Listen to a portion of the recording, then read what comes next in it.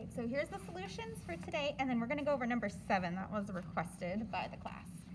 I'm recording for the people at home, in case you're wondering. Okay, so for number 7, oh, I just closed my binder, hold on.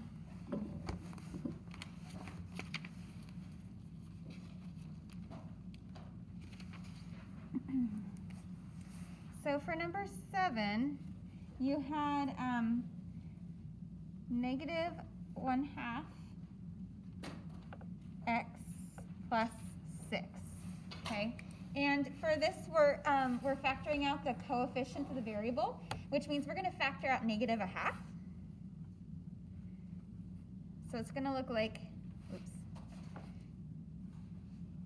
I'll get there in a second. It's gonna look like this. And just a reminder, when you're factoring out something, you're dividing both terms by that thing. So we have negative 1/2 x plus 6. We'll divide by negative 1/2 and divide by negative 1/2. So you're left with x here. And then when you're dividing by a fraction, okay, we can keep it, switch it, flip it.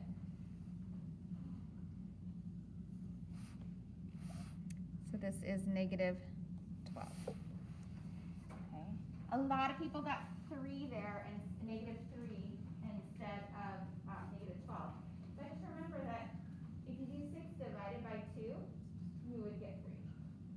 So the opposite of dividing by 2 is dividing by 1/2, which will give you a different result. So basically, dividing by 1/2 is the same as multiplying by 2. Hope I didn't lose you. You guys get on that one? You see how that works? Awesome. Any other great questions, guys? All right, grab some paper. Let's talk about combining like terms today.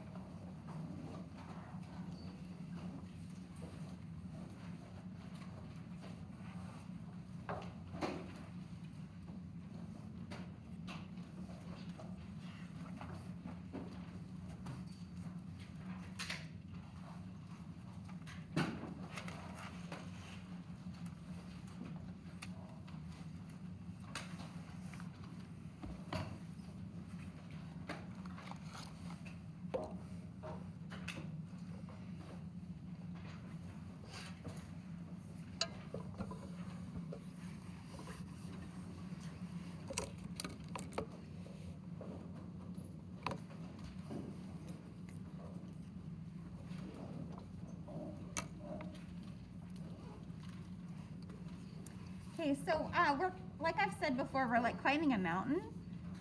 So I'm giving you the skills that you need, and then we're going to put those skills now together to simplify some more complex expressions. And by the end of the week, we will be applying all of this to the real world. So we'll look at how we can use expressions to help us in the real world.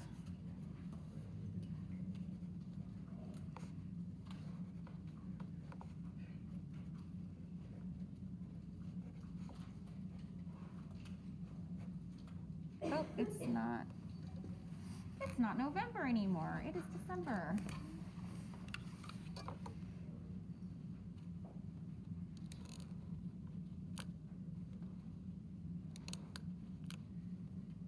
My whiteout has been acting up.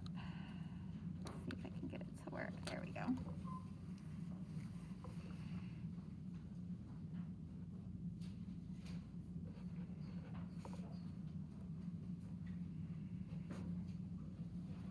So our learning target is I can combine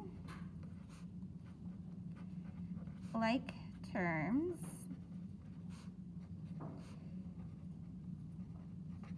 to simplify expressions. Okay, if you have colored pencils or highlighters or something, you might want to have that out today because we're going to be color coding as we go. So before we start all of that though, we're just going to go through some vocabulary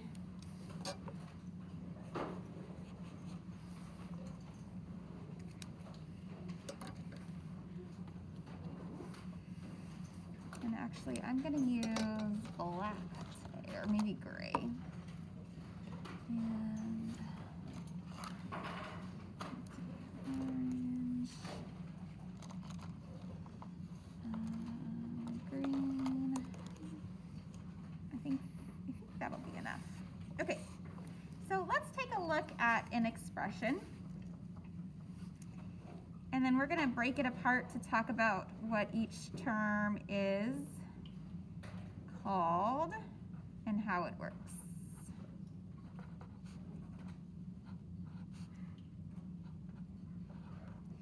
Okay, so we've already talked about how terms are all these different pieces that are connected by subtraction or addition. And we call terms that have variables in them, we call them variable terms. Okay, so this right here is a variable term. This right here is a variable term. And this right here is also a variable term.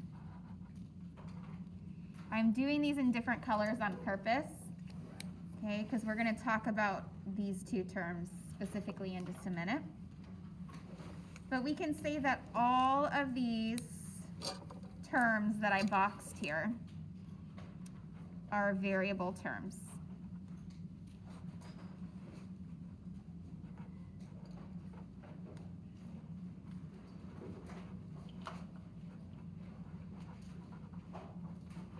Okay.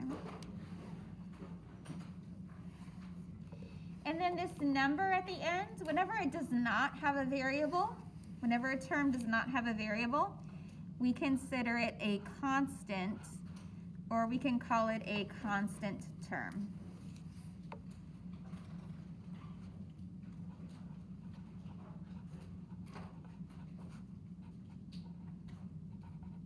Okay.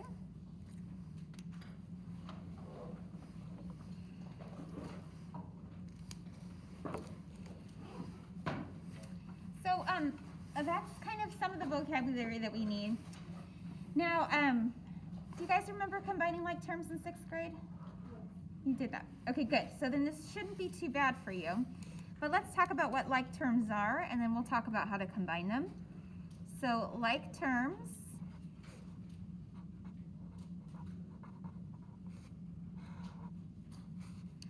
are terms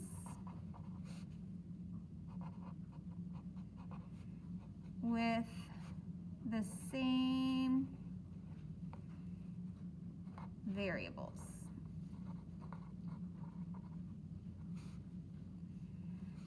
Constants are also considered like terms.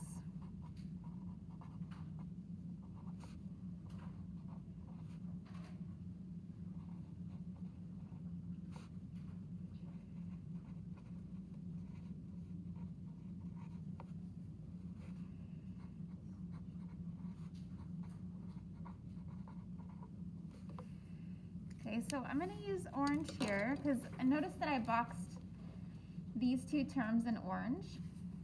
Well, we would consider negative 6p and negative 2p to be like terms because they have the same variables. So what we can do is we can combine these. So negative 6p and negative p. Does anyone know what that's going to be? Negative 7p. Okay, so in this circumstance from above, the like terms were negative 6p and negative p.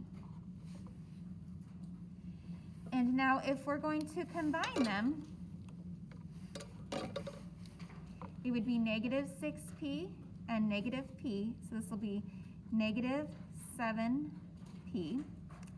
Now notice this term right here, it doesn't have any like terms with it. There are no other terms that have an m, so we can't combine it with anything. Okay, and then this is a constant. There are no other terms that are constants, so we can't combine that with anything either.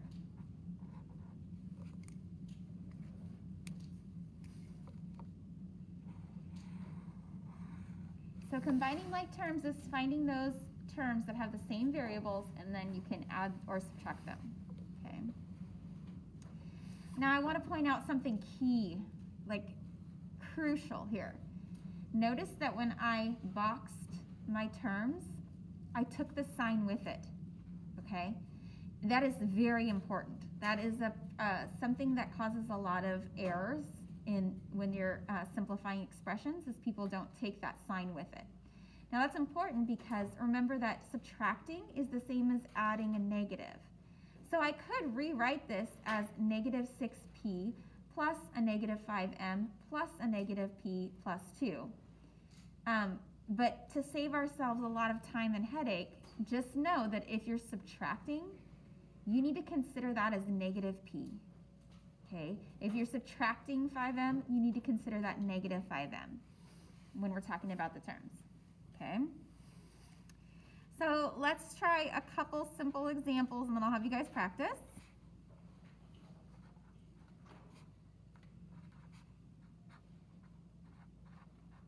Okay. So I have some like terms here. I have two terms that have x's, so I'm going to box those.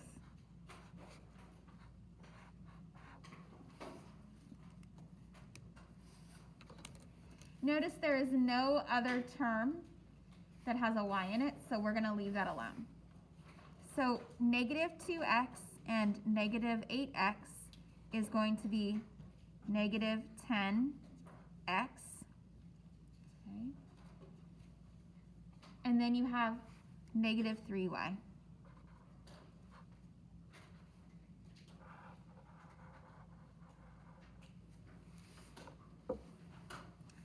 Does anybody have any questions for me? So far, so good? Okay, let's try another example.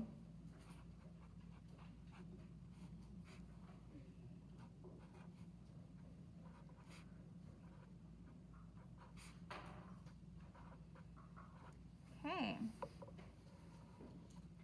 Let's identify those like terms. I have two terms that have c's in it. So here's this term and this term. So I have negative 2c and positive 5c. So this is going to be positive 3c. Now I also have two constants. And remember, constants are considered like terms. So I have 10 and I have negative 7. Yes, I heard it, 3. So 10 and negative 7 is 3. Okay.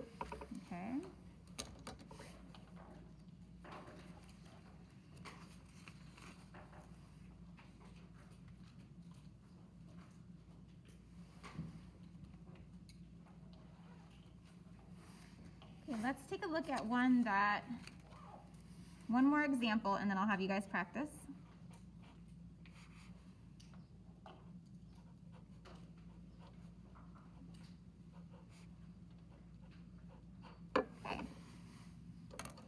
Now, you're going to see times where you have just a variable. If you just have a variable with no number with it, you can assume that that number is a 1. That's 1y. So if I box it, so negative 4y and positive y, we consider this like a 1y. So altogether, this is going to be negative 3y.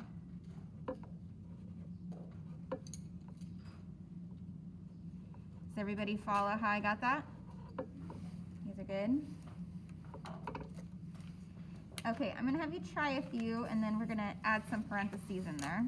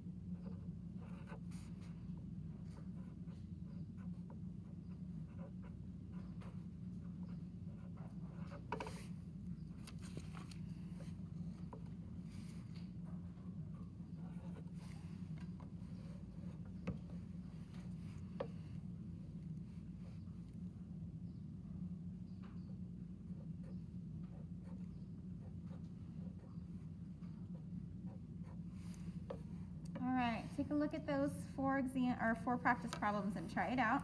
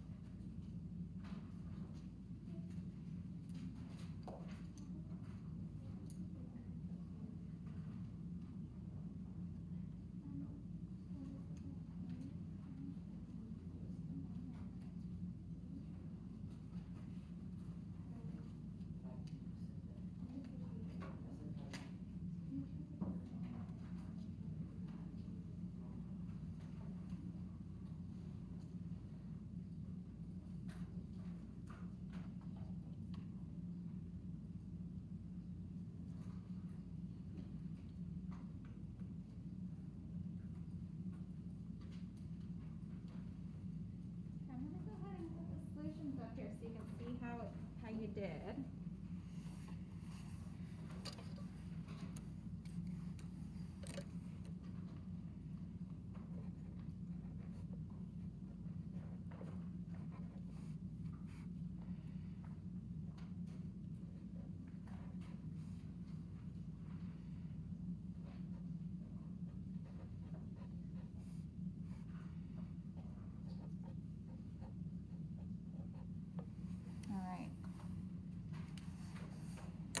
You guys have any questions for me on this?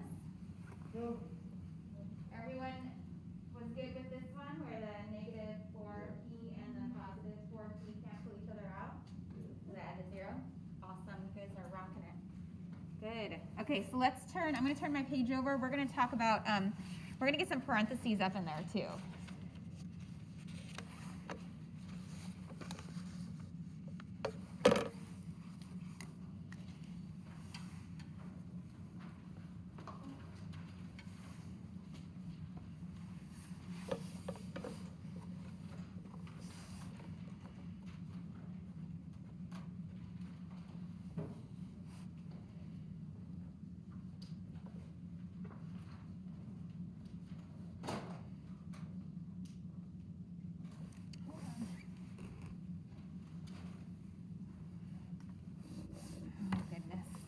Lose my head if it was not attached. What did I just do with my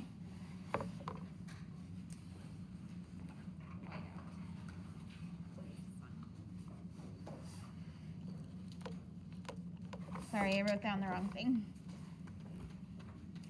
Okay, so let's do 7 minus 5 times the whole thing, negative 6 minus 8n. Okay. Now you got a lot going on there. You can't really combine like terms until you distribute. Okay? So let's put a little note here that says, that tells us that. So step 1, distribute.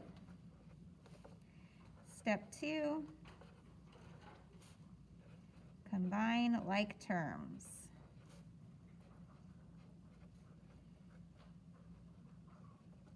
Okay, just so we have it there for reference later on.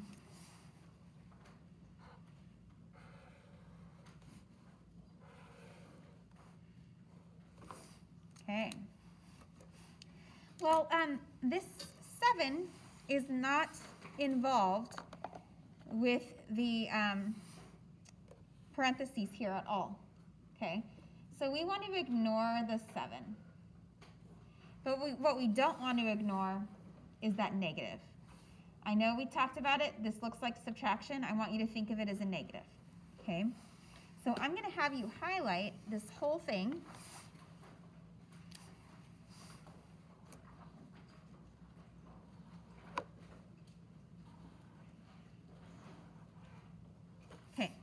Most common mistake that people make is they want to subtract this before they distribute. That's going to mess you up every time, okay? So now what we're doing is we're multiplying negative 5 times negative 6 and negative 5 times negative 8n, okay? So I'm going to bring down my 7. We're not going to do anything with it yet because it's not a part of these parentheses.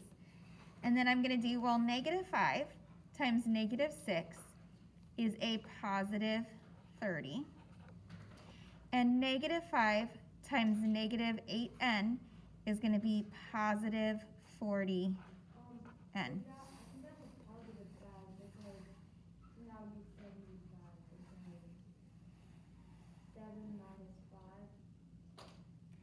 I was just saying that that's against order of operations. You want to multiply before you subtract. And that's like what you just said is exactly what messes so many people up is they try to subtract that before they multiply. So make sure that even though you have parentheses there and you've got a lot going on, just keep in the back of your mind those order of operations. You always want to multiply before you subtract. So make sure you distribute this because it's multiplication first. Okay? Once you've done that, then you can see that you have some like terms going on here.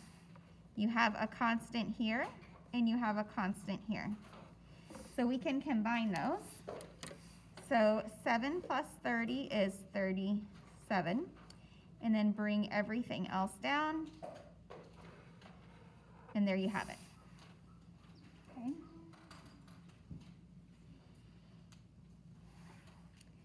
All right, let's try another one.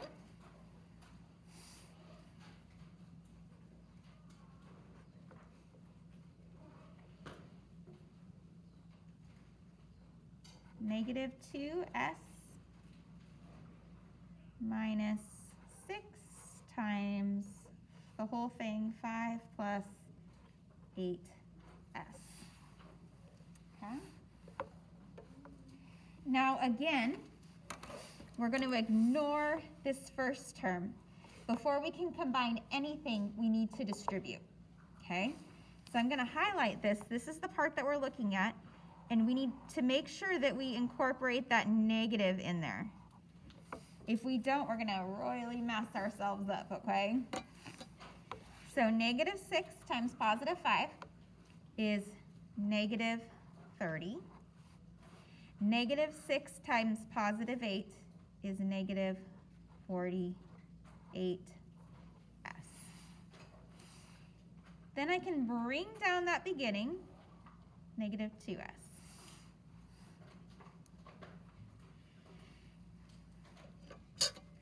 Now I have some like terms here. We have negative 2s and negative 48s.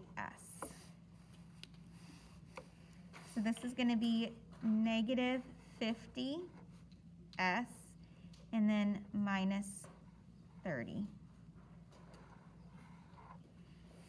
You guys ready to try it?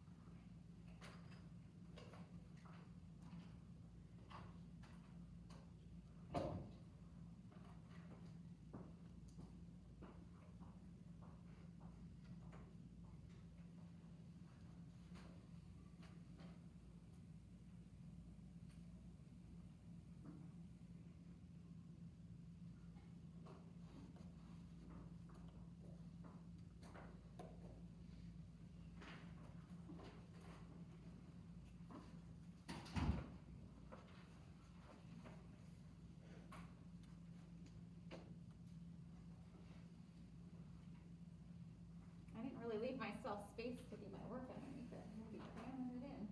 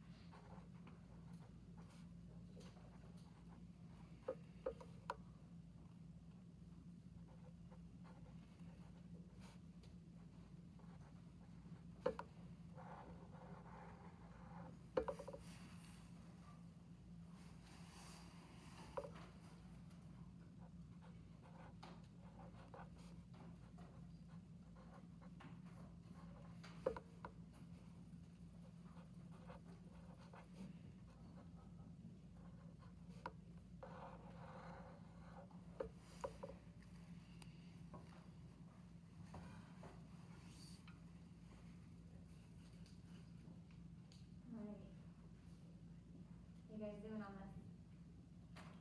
Okay? Awesome. I wanted to point out that the order doesn't matter. So if you got 29 plus 56Z, that is still correct. Okay, that's still correct.